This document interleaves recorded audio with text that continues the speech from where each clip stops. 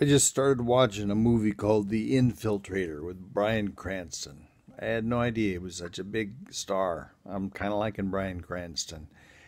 And it's called The Infiltrator. And it starts out with this statement about that in the 1980s, something like cocaine with a value of $400 million a week was coming into the United States.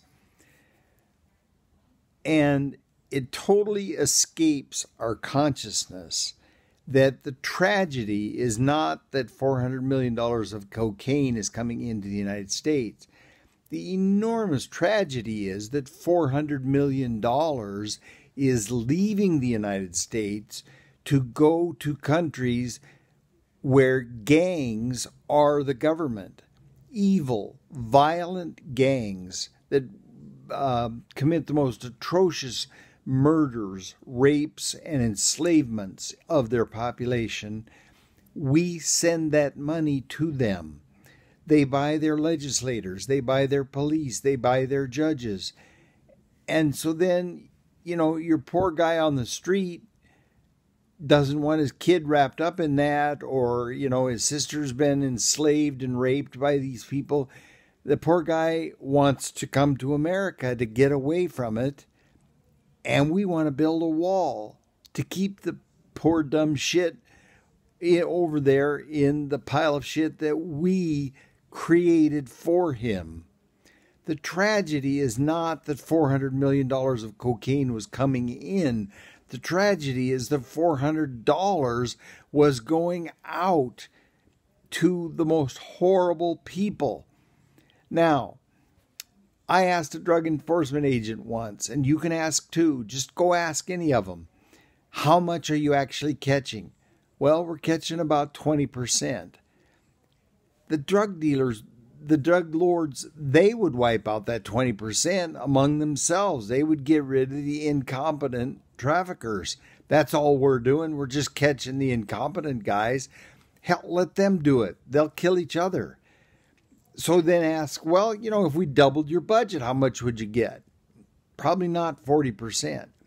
If we gave you 5 times as much money, if quintupled your budget, you're now getting 20, what would you get? We might get half, probably not half. We can't win this war trying to intercept it and making it illegal. We have to stop the money leaving here and going there. How do you stop the money? You give the drugs away for free. You ruin the economy. Give away the drugs for free.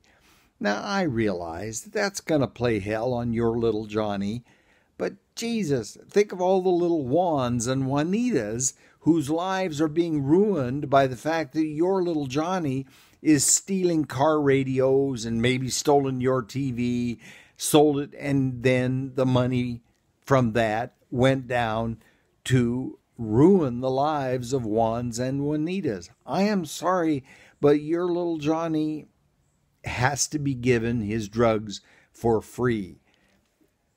We'll have him dip his hand in a bucket of purple ink so that all of us know not to let that son of a bitch drive our buses, fly our airplanes, operate on our appendices.